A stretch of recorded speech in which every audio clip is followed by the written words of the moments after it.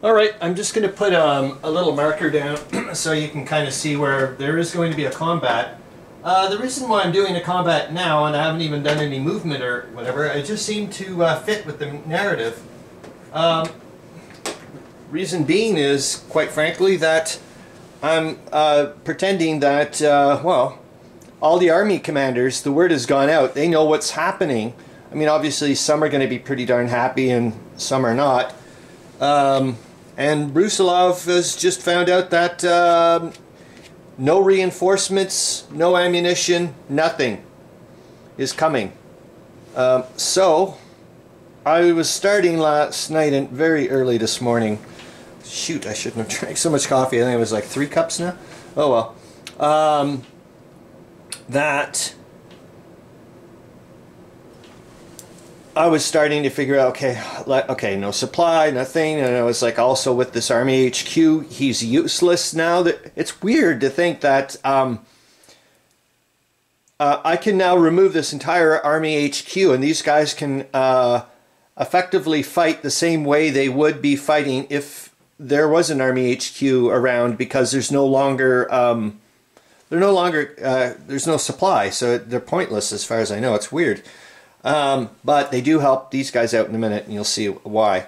Anyways, I was like trying to figure that out. I don't know what happened. There was obviously some other little spot in my brain that just, and quite literally just said, grow some balls, Chris, for Christ's sakes, and try to help these guys out. So that's what we're going to do. So I'm pretending that, yeah, the word has gone out. Brusilov knows no one's going to come help, and got to do something about all this. I mean, that's 15 strength points of isolated troops sitting there just about to get obliterated. So they're going to try to make a breakout attempt through to here, across the river, obviously. I mean, where else can they go, for crying out loud? And just makes it, it's just that part of the, well, that was why they were able to hop across. It's a minor river. Well, I'll show you in a minute. And it's interesting that that's the spot the Austrians went for, you know, to isolate these guys, as well as it was a good terrain spot because it's only broken terrain. So it's, I guess, a position that could, you know, go back and forth. But yeah, and you'll see the Austrian, well, I'll just get rid of it. The Austrians did a good job by putting the German brigade there, the 23rd Landwehr Brigade there, to stiffen up the retreat bonus. So now it's 1/2 rather than 1/3. Anyways, so I'll go over the rules bits again with the breakout attempt. So these guys are going to try to break out across over here with the support of these two dudes. Everything is going to be unsupplied. So I'll go over the stuff. But before we do that, what I want to do is, oh, actually, you know, well, no, I'll stay zoomed out for a minute because I want to do the probability die. I wanted to, since I'm going to use the sock doubler, I was calling it the sock double down, but it was driving me nuts because it just reminded me of that KFC sandwich, and I was like, screw this, I can't handle that, it's going to drive me up the tree. So the sock doubler, or I don't know what, we'll have to figure out something, but something's got it. I mean, it's a super risky, ridiculous thing. I got to figure out something for it, but sock, cube, the dice doubler, something. I don't know. Anybody comes up with something interesting, let me know, for crying out loud. But just get away from KFC and all that stuff. Anyways, what the hell. So I want to use the sock, but I want to do it kind of similar the way I would do it with miniatures when I play my miniatures game. So what I'm going to do is, okay, so normally you would get the well, it's almost the same as mine, but so 1, 2, 3, 4, there's your 5, because in my miniatures you wouldn't have 6, you always get a free move, then after that you would, it doesn't matter. So here you go, that's normal for my version of the new thing here. So you get 5 green cubes and a red, but the way I would do it for miniatures is I would roll a die. Normally it's I would go 1 to 2, 3 to 4, 5 to 6. So it'd be 1 to 2, the gods don't favor you. 3 to 4, they're not even paying attention. 5 or 6, they do favor you. So it'd be, if it was 5 or 6, you'd get an extra green cube, If they don't favor you, you'd get an extra red one. And trust me, those, it really skews like you're, holy moly. And if they don't, couldn't care less. You just go with what you got. So that's what I'm going to do, but I wanted to use the probability die. But to do the probability die, I usually would go upstairs and use the hallway, but if I did that, I would have to start doing this crazy video thing. I don't want to do that. So I had to come up with some kind of dice cup for the probability die, and I'm going to just use a rolled up one of the smaller maps for Der Welktrieg, and it seemed to work. I tried a few times, and I did seem to get randomish results, as in I didn't keep getting the same guy. So we're going to use this, and away we go. I don't even know if this is, oh, it is showing up, goody. Okay, so I'm just going to jiggle wiggle, and so I'm going to do it.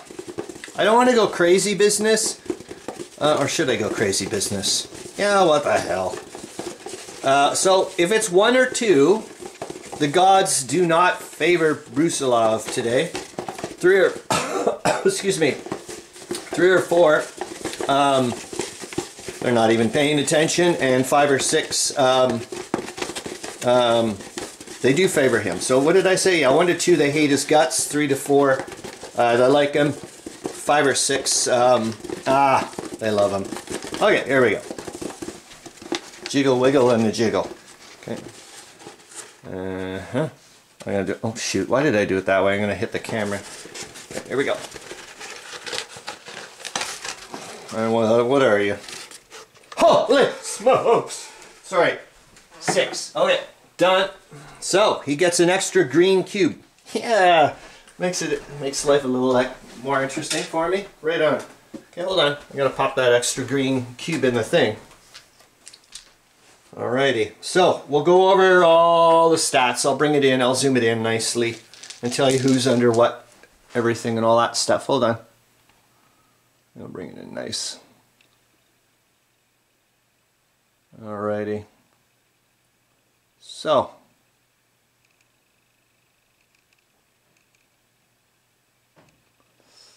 There we go. A little bit of context. I think, yeah, I keep forgetting that this thing's amazing.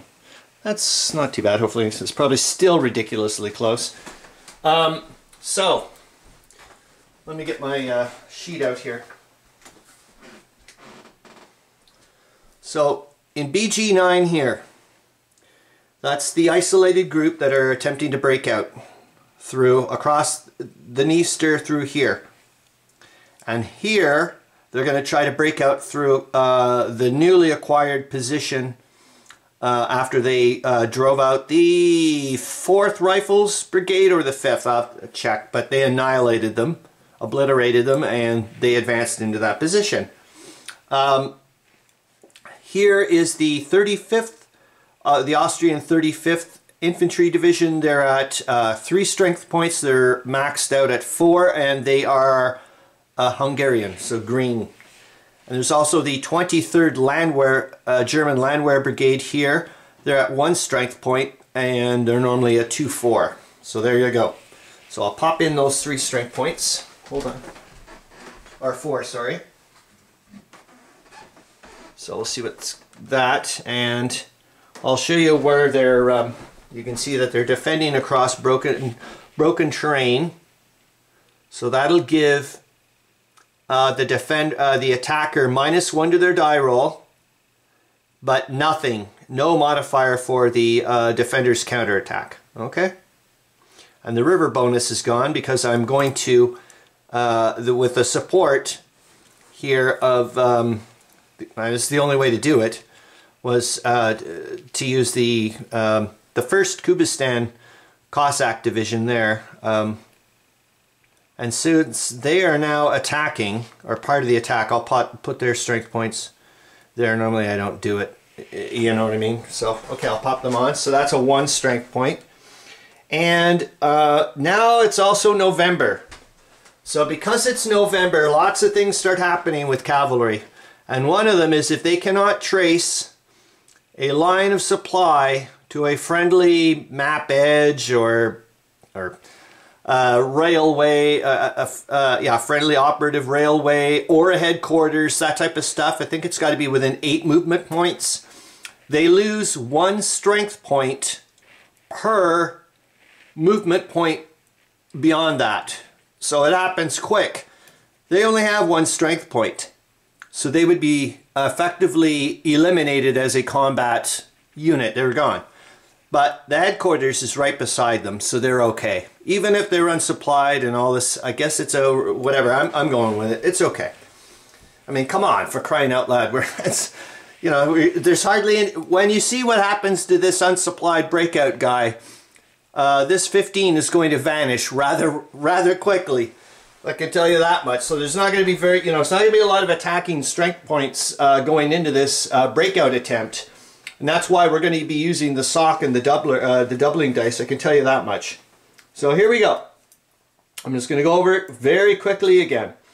So we got the 12th Infantry Division with 4 SPs, the 48th Infantry Division with 4 SPs, the 49th Infantry Division with 3 SPs, and the 15th Infantry Division with 4 SPs. So they have a total of 15 sitting there. And they're going to get support from the 4th Rifles Brigade, right there. So it must have been the 5th that got wiped out last turn. And then the 1st Kubestan Cossack Division. So all these 3 guys are going up, as we said. Due to Rule 23, 3, 1 strength point must be eliminated per division prior to any strength point calculations for the attack, and those lost strength points are considered to have surrendered for demoralization purposes. Obviously not these guys, but here I have to remove 1 strength point from the 12th, 1 from the 48th, 1 from the 49th, and 1 from the 15th. So I'm going to do that now, and we're going to remove that 15. Gotta do this by the book. It sounds ridiculous to say that by me, but tough. By my book, how's that? Alright, so that's 15. I'm going to pop you down there. So that brings you down to 11. Hold on. Yeah, it just seemed right to do the combat now. Just made sense. There we go. You know, I'll talk about other stuff later too. It's about I think it's also I don't want to get off on a train of thought here. I will, and then I can see it jumping the tracks already. Okay, so however, also according to Rule 22, unsupplied units making a breakout attempt don't do it at 1/2 strength. They do it at 1/4, and it's rounded to the nearest number. So thus, the combined modified attack on the combined Austro-Hungarian-German troops south of the Dniester, number 85 there, will be 11 divided by 4, which equals 2.75, rounded up is a 3. So let's just do this for the heck of it, even though later on I'm going to have to, it doesn't matter. Like, you can see what I'm going up against, or they're going up against. How's that? And so it's the effective combat strength. So there we go, 3. That guy stays a 1 because he's good. Just stays a 1, trust me. And this guy goes to a 1. Alrighty. So now we've got 5 attacking strength points. Holy crap, eh? Going up against these guys right here.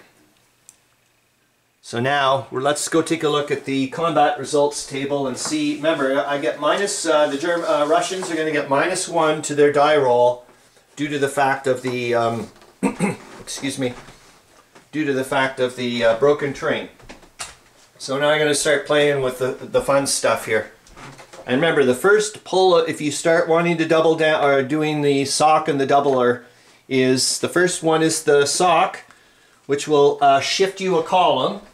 If you lose, the defender gets that shift in their counterattack. If you want to double down, you use the backgammon die, and as long as you don't get the number that you started with, so it'd be a 2, if that's the case, then so we know we need 2 hits to nail these buggers. Just due to the fact, so right now I'm screwed. You can see that, but I'm screwed. So we've got 5 strength points with a -1 to the die roll. It's impossible for me to get these guys to retreat and open up a line for those poor buggers. Okay? So we need to get to, holy F, man. Like a good chance, to start getting into 50-50 land, I need to get up to 11 strength points. Holy earth. But remember, the second bit for the doubler is +1 to your die roll. Okay, let's try this. This is a kind of like, I just wish I had Meandering Mike's mind for this type of stuff, because I would probably be able to figure out when to stop much quicker, or I should have stopped, or I didn't stop. This could end right away. I mean, obviously there's a red cube, so here we go. So I'm just trying now to see, the Russians are going to risk it and try to see if they can shift the column over. Oh, what's the point? Otherwise, there's a 0% chance. Come on, no red, man. I've had some really bad luck, eh? Okay, it's a green. It's a green. So now we're going up to a 6. Okay, so we've been shifted over to a 6. And if you think, well, obviously you know I have to go for it. Sorry. What was that?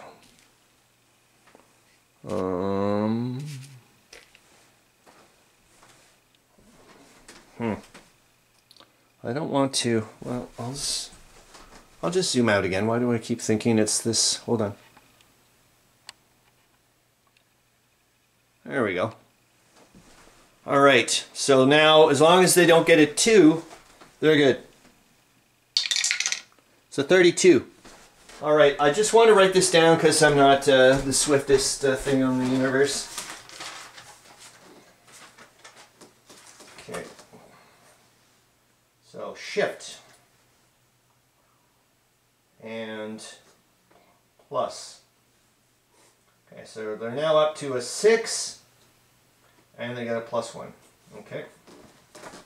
We're going again. We are going again. So I'm at a 6 now. Let's see here.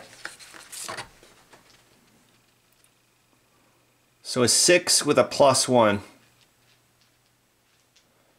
So if I got a 2, so I need a, oh, see, it's still a ways away. All right. Come on, man. Come on. Come on. Come on, baby. Come on. Don't give me a red one. Don't. Yes! Okay, so we're up to 7 now. What the hell does that do for me? So I'm on the 7 column with a +1. Alright. 7. Still, because of the -1, so I'm at a 0. I'm at a 0. 7 with a 0. So I still can't do it. I need to get up to a 9 with a 0. Okay, so let's try the doubler. Come on, man. Come on. Come on. So as long as I don't get a 2 or a 4, we're good. Oh, son of a bitch. Well, that's the way the universe works, man. I don't know if you can see that, but that's a 4. So that means it's a fail for Brusilov. It's going to be an effing nightmare.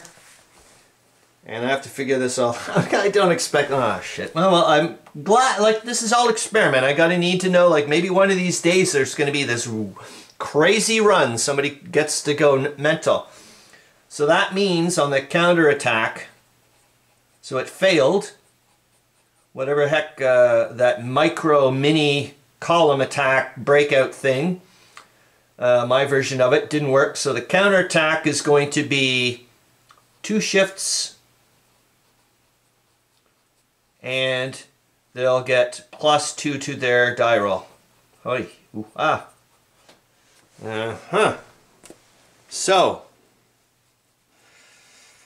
I'll roll. Well, there's no point. As we know, 5 strength points Well, I could do a hit, so I should roll for sure. Okay, we'll do that. Hold on. Wow, eh?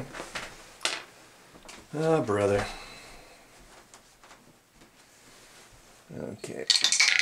So it's a 3. 5 strength points on a 3. But they still get the -1 to their die roll. That's because it's still broken terrain. So they 0 hits. So the Russians were unable to do the breakout attempt. And now I do the counterattack. And from what I've been reading in a breakout attempt, excuse me, the breakout people always take the hits first, kind of thing. However, remember, for this thing to have worked, the Russians needed to use the cavalry, the 1st Kubestan Cossack Division. And normally in an attack, the cavalry takes the first hits. So they're definitely going to be one of the hits that takes it. That's for sure.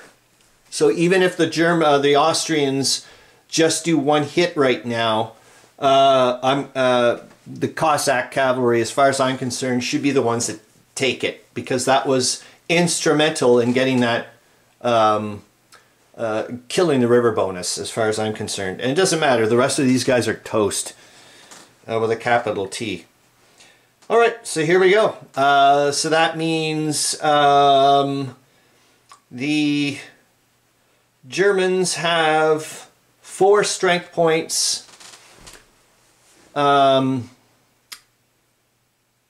Unsupplied gets dropped down to 2. They're not retreating, so it's tripled. So that's 6 counterattacking strength points, but they have 2 shifts to the right over, so it's now 8 strength points with the +2 modifier. So here we go. I think I've done this all right. I'm pretty darn sure I have. What a disaster. Oh well, tough bananas. This is the way the universe works, and part of the narrative, man. 5. Oh my god. Oh, Lord Lifton. Holy Lord Lifton's all I gotta say. So here we go. 8. I don't think I've ever done a 7. So that's 2 hits. So I'm going to, let's bring this back into Wonderland for a little bit. Or maybe I can leave it out because I think you guys like the context. And that's a lot of whatever. So that means that the 1st Kubestan Cossack Division have been eliminated. And one of these strength points has to be removed. Well, remember, it's not a 3. I did the thing. And who would that be? Hold on. So the person to take that would be the 12th Infantry Division, because they're at full strength. So I'll take them out, but it doesn't really matter in the long run, does it? Because they're going to... oh, you know what sucks? It's just the way the universe works, and you can't do it in this game. But boy, I would love to be able to have the defenders advance after combat. Oh, not in this game, but I love that. I love that feel of it. I mean, maybe not this guy because he didn't, you know. But boy, that'd be so nice. Well, they get the turn next. So that's it. I'm going to stop it here, and then I'm going to go and talk about some side stuff about the game. I guess is whatever. But I just wanted to do this combat thing. So, or I'll bring it out a bit. There we go. So, or maybe should I talk about it now? Yeah, let's do it. I'll bring it out a bit so I'll get it over with and not do whatever's.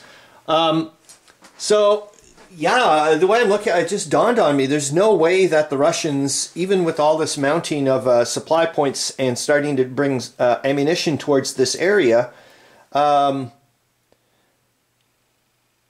the Central Powers are going to know what they're up to, just due to the fact that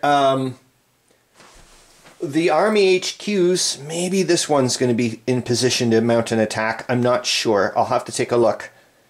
But they can't move if they receive supply points, like any transfer of supply points to or from an army headquarters, so or even a Corps HQ.